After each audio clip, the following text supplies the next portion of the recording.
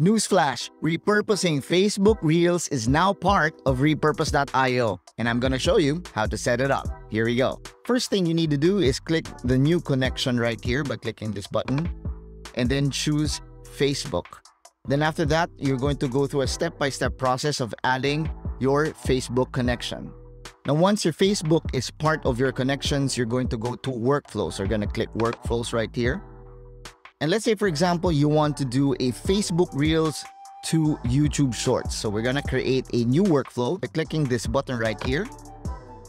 And then you're going to name your workflow. In this case, we're gonna put Facebook Reels to YouTube Shorts. Then we're gonna click next. Then choose your Facebook videos, your Facebook connection, and make sure that your videos are imported from your personal profile. Click next. Next, you're going to choose an action. Make sure you upload the video and it's the full video. After that, click next. Now for your destination, in this case, we're going to choose YouTube from our list. And of course, you got your list there, but we're going to choose YouTube. If you have a playlist, you want to put it there, go right ahead. If not, it's fine. Or you can also create a playlist from the repurpose.io interface. Just click done.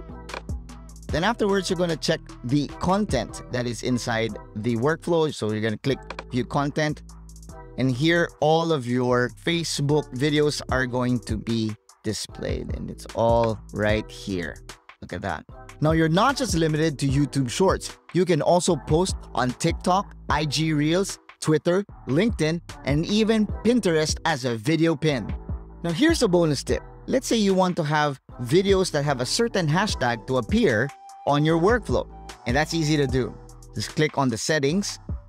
And right here, click on only import videos that contain specific hashtags. In my case, I'm going to use hashtag content repurposing.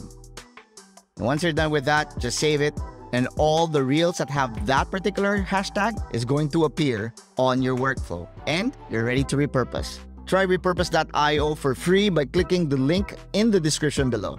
Thank you for joining us today. I'm Roy Garcia, and we'll see you again next time.